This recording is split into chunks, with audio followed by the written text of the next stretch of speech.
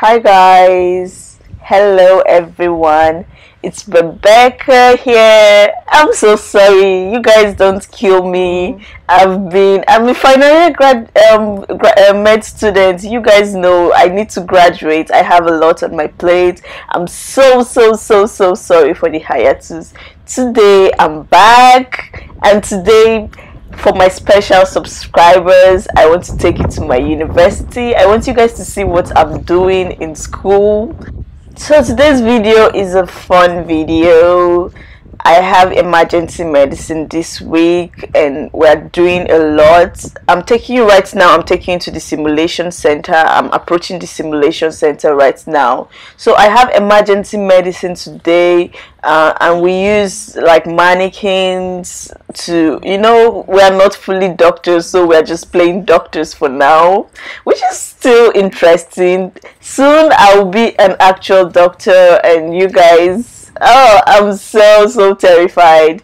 So this is the entrance of my school. Look how it doesn't look really pretty from the outside, but believe me, when we get to the inside, you will love it. These are students just chilling with their friends. You know how universities are, you just go out with your friends, catch up and everything. So these are students. So let's go inside and let me show you my pretty simulation center in Medical University of Silesia in Katowice. So this is the entrance area. By the right you can see the cloakroom. It's quite empty because it's hot, so less people are wearing winter coats. Now we are in the inside, and I'm handing over to my real self. I'm having my class in the simulation center. We have emergency medicine, so I'll show you what I'm going to do. I'm going to do intubation, some suturing, just many things that you do in emergency department when you have a patient. Also pneumothorax, like needle aspiration, just everything. So before I take you inside the room for the emergency training, it's a simulation center, so it's like a mannequin. I will just show you around the simulation center. This is it. This is a screen. These are waiting chairs. It's got one floor. Maybe I will just go upstairs and show you guys what the upstairs look like. Got bathroom. This is a bathroom. The ladies' bathroom is over there after the second screen. I'll just take you guys quickly upstairs so that you guys will see what the up view looks like. It's so nice.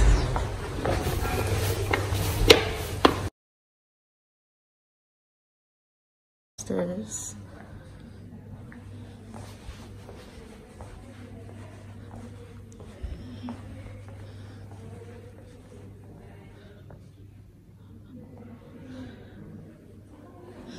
This is the view from the up.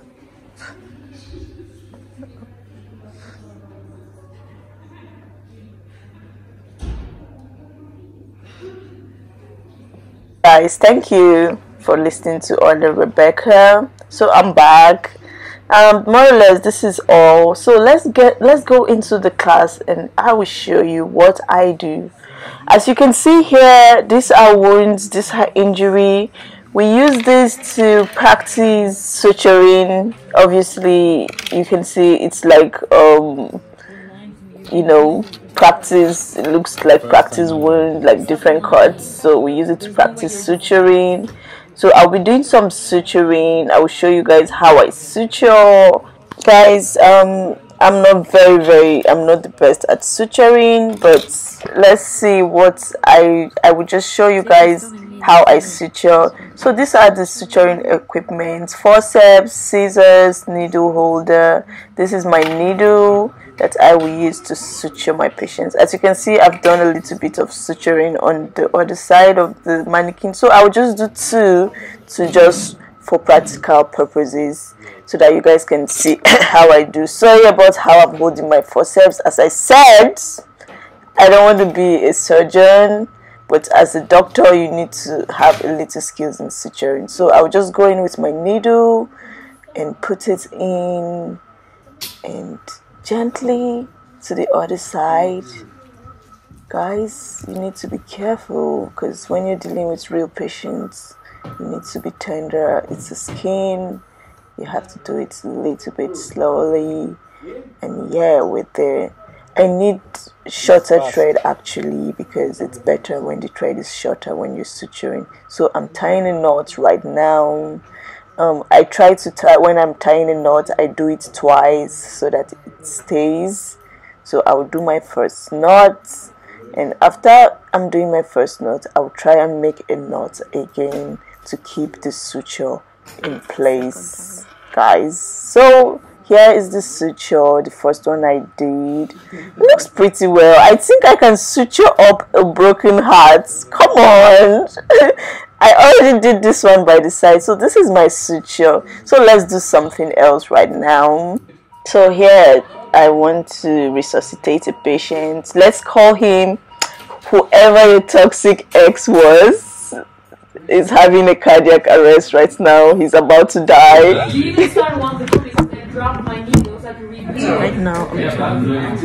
So right now I'm trying to intubate the patient.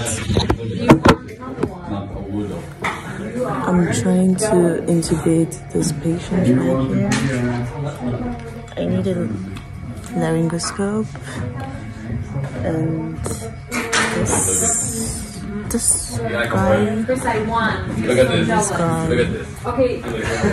Wait, let me cut this. And this guy. Okay. I'll just gently put the laryngoscope. As you can see, the light is on. Just put it to look for my way through to the trachea. I just want to secure the airways.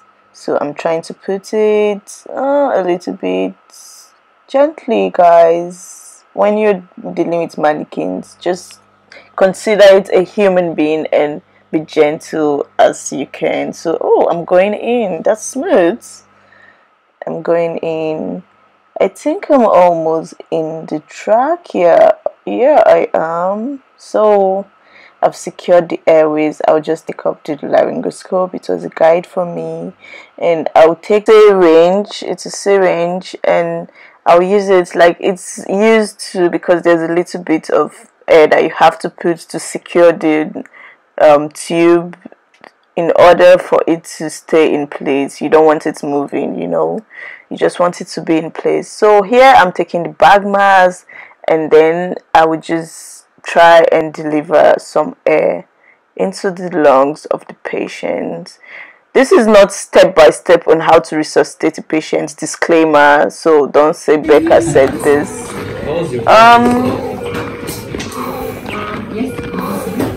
Can you see the chest compressions? Yesterday I didn't even walk. I walked like 7,000, and then I went home. I didn't go home and everything. I became 10,000. So the next thing I'd like to do, I'd like to shock the patient. Because I didn't cut them.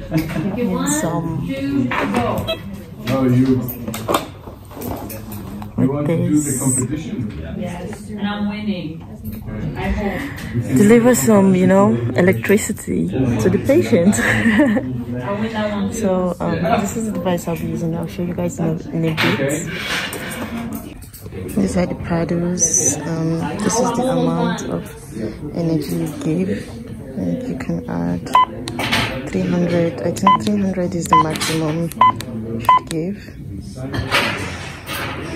So yeah, I'll be giving the patient 200 joules of shock right now. When you're in a shock, you have to put it here and here. Oh my gosh, you jinxed me! My needle fell off the thread! So I'll just show you guys real quick.